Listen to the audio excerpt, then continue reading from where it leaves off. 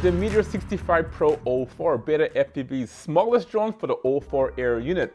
Now the Meteor series has been extremely popular among pilots, especially if you do a lot of racing or if you're flying indoors, especially during whip season. So let's open this up and see how it looks. All right, first thing is the foam. And now we see here is a bag here with some spare propellers. Looks like a cord here to adapt from the flight controller to a USB-C, a screwdriver, and also a cable here for the 04 Air unit. This is extremely important, so make sure you don't lose this bag right here. Next, we have a bag here with some hardware. Looks like some screws to actually secure the actual VTX to the board. A spare antenna, which is pretty good. We'll be using this today. And the camera mount here, which is the special sauce here to dampen out the vibrations going to the camera. We also have the canopy, which is a redesign here specifically for this drone, as well as the 04 Air unit. Finally, we have the Meteor65 Pro right here. Looks pretty interesting. Looks like a different color frame here. And we'll talk more about this in a few seconds. Besides that, you have a QR code here to go to their website and to get support as well. Okay, so here it is, the Meteor65 Pro 04. This thing is kind of light here.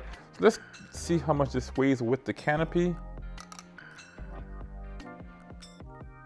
We're looking at 18 grams, which is not too bad. Very light, not as light as the Air 65 here, but this already has the VTX built into it. Although it's an analog VTX, it was built into it. Now, once you factor in the actual VTX, the 04 Air unit, which is around 8.2 grams, that'll make this a little bit heavier. And we'll weigh this once we install the VTX in this drone. Okay, so let's take a closer look at this Meteor65 Pro 04. And at first glance, this thing looks very similar to all the other Meteor65s on the market, but there's some small incremental improvements on here, but they're very significant for this whole thing to work. Now the big thing here being this flight controller on here. First, let's talk about the motors and props on this. This is a 802 SE. This is a 19,500 kV motors, almost identical specs to the one on the previous version, the 2022 version of the 65 Pro. So no big deal there. My concern though is that this is going to be a little bit heavier drone compared to that original drone.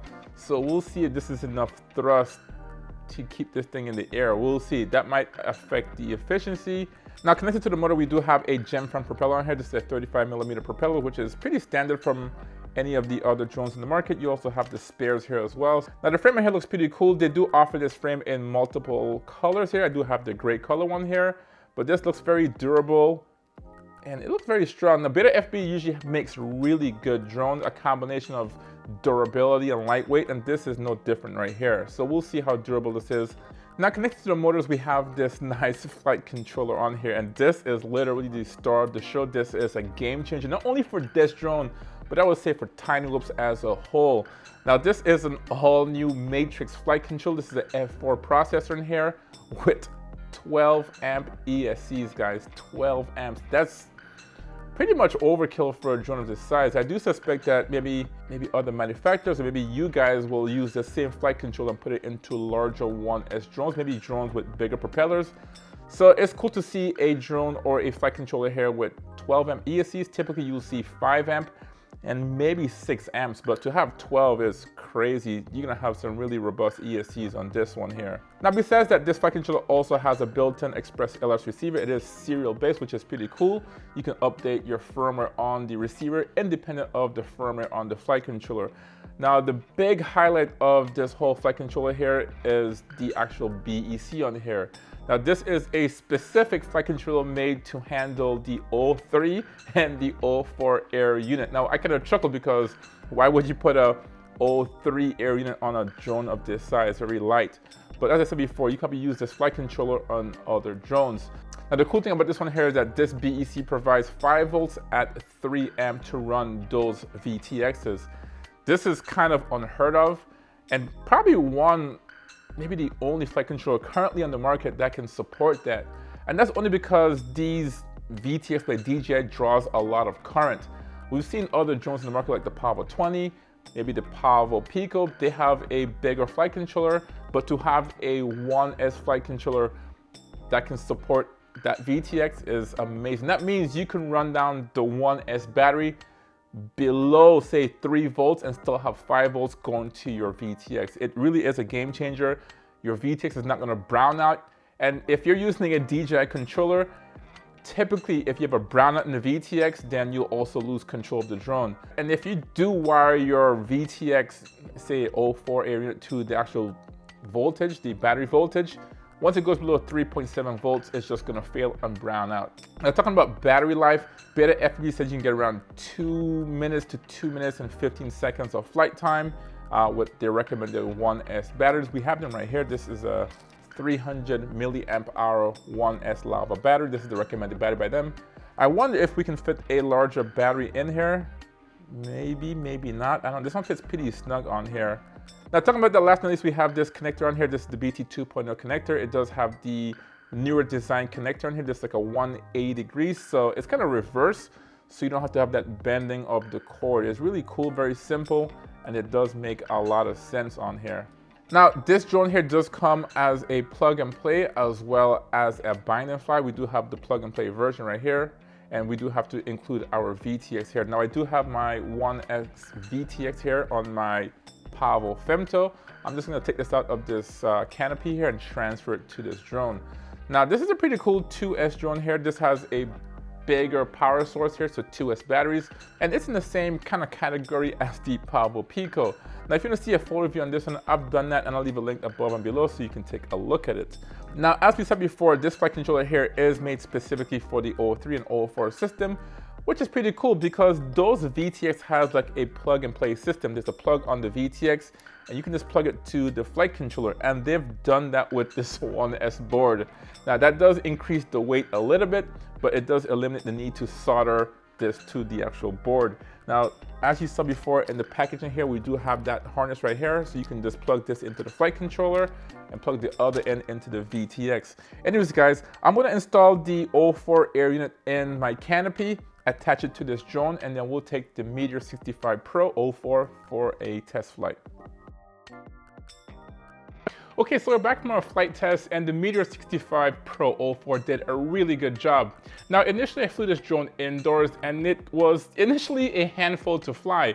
Now, it's typical with any kind of small lobe, especially tiny lobes, that it will show your deficiencies as a pilot. Now, throttle management is crucial with these smaller drones, and this drone here is no different. But after a few minutes, you get the hang of it, and this thing here flew pretty great, guys. This thing has a lot of power and can get you into a lot of trouble if you don't manage it too well. So good thing for these ducks here, it won't do much damage to your house, but this thing has a lot of power for indoor flying. Now, later on, I did fly this thing outdoors, and guys, if the winds are over 5 miles an hour, you're gonna have a hard or difficult time flying this, and that's true for any whoop of this size. Now, it took me a few days to find a nice calm day with some light winds. We've been having a lot of winds for the past couple days, and this thing flew even better outdoors, guys. As I said before, the winds have to be below 5 miles an hour, and this thing really shows its capabilities. You can really stretch its legs, and you can do some basic acro maneuvers with this. Besides that, the tune on this drone is really good. I think BetaFPV has these tunes down packed on these smaller drones. No freak out on the flight controller. It just worked really well, guys. Now, initially, I did think that this 04 was gonna be a little bit too heavy for this drone, but guys, as I said before, this thing flew very well. Now, talking about the extra weight on this, let's weigh this since I have the VTX now installed on this drone. And with the 04 Lite, around 28 grams, which is not too bad. And with the recommended 300 milliamp hour 1S battery, we're looking around 37 grams. So guys, it's not the lightest thing in the world. It's not as light as the Air 65 right here, which is, we said this was 29 grams, and this thing should be around 17 or 18 grams. So 10 grams more, but I do think it's a really good compromise considering you have a 4K camera that can be stabilized in the drone or in gyro flow. We'll talk about that a little bit later. Overall, I do think that this here is a pretty good package, and flight characteristics, if you want a fun drone, this could be the one for you.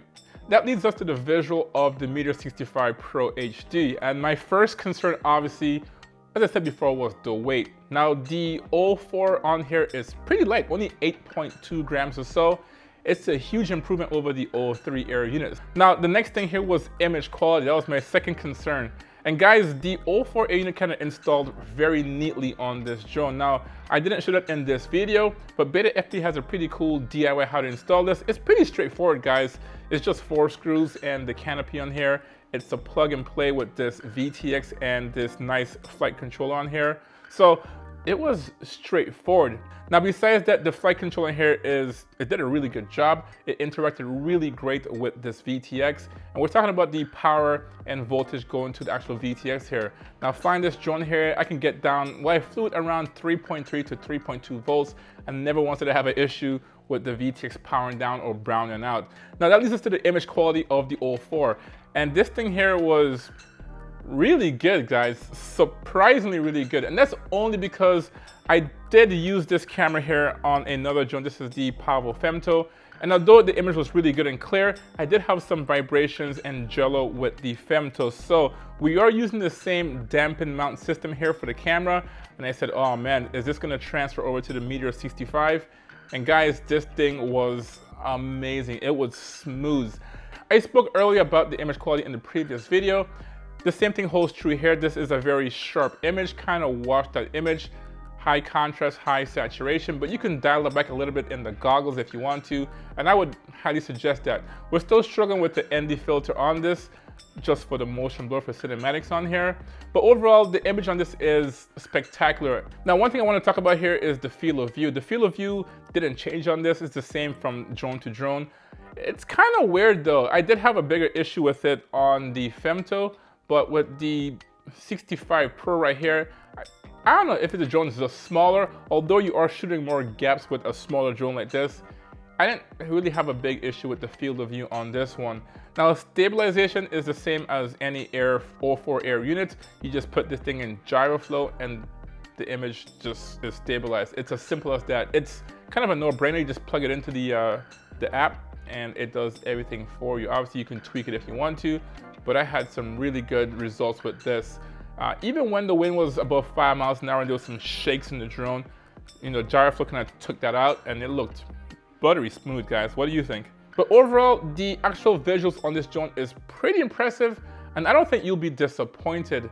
All right, talking about voltage for the actual VTS, let's talk about the battery life on this drone here. Now, I flew this drone here with the recommended 300 milliamp hour 1S battery.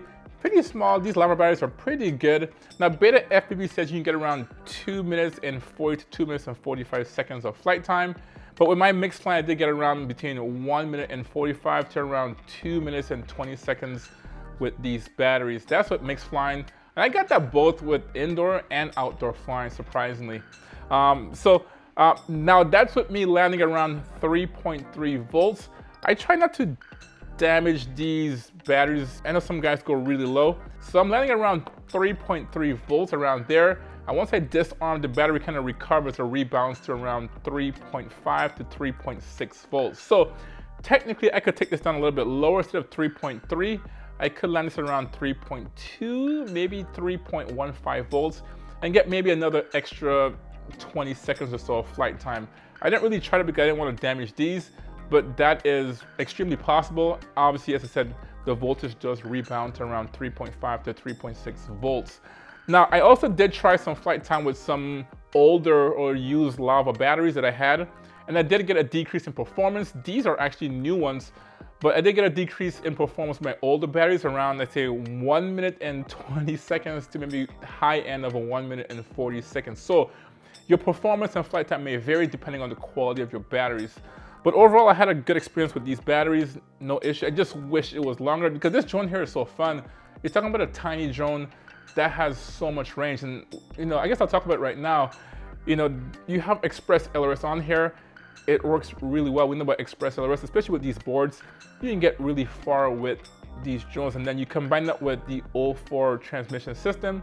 You're easily gonna outrange the battery on your drone, guys. You're never gonna have a fail-safe. You're never gonna lose video with this. And if you're gonna get around 2 minutes to 2.5 minutes of flight time, there's only so much you can do in a minute or a minute and a half. Because if you go out a minute and a half, you still have to come back in a minute and a half, and that's gonna be around 3 minutes, right? So you only have 2 minutes and 40 seconds of flight time. So you can't really get too far with these batteries. I wish there was longer flight time, but I know that's a compromise with these smaller propellers and this 04 Air unit on here. So overall, what do I think about the Meteor65 Pro 04? Well, I do think that this is a really cool package. and BetaFPV has pretty much a winner on their hands. Now, is this the lightest drone overall? Not really. There is a compromise, but for what you get, it really isn't a big sacrifice. Yes, you do have smaller and lighter drones like this Meteor65 right here, but this is analog. You're gonna get DJI penetration range on here. You have Express LRS. You have a powerful and strong ESC and a flight control that gives you the 3 amps for your BEC. You do get a lot of capabilities in this small package right here. So this would be the perfect drone, guys, if you want to have digital to fly indoors, or maybe even racing, guys. Now, because these air units here are kind of pretty good for racing, you can actually put these things into race mode. You get 25 milliwatts, and it really doesn't interfere like the older O3 transmission system. So this is pretty much a capable drone here if you do want to race it. Now, if you want a larger, more professional image from the O4 Air unit, DJI has you covered here with the DJI O4 Pro Air unit here. I plan to do a review on this one, and I'll tell you what I'm going to be doing with this one here in a future video. So if you want to see that video, hit that subscribe button there for you to be notified whenever I do drop that video. So thanks for watching, and I will see you in the next one. Peace.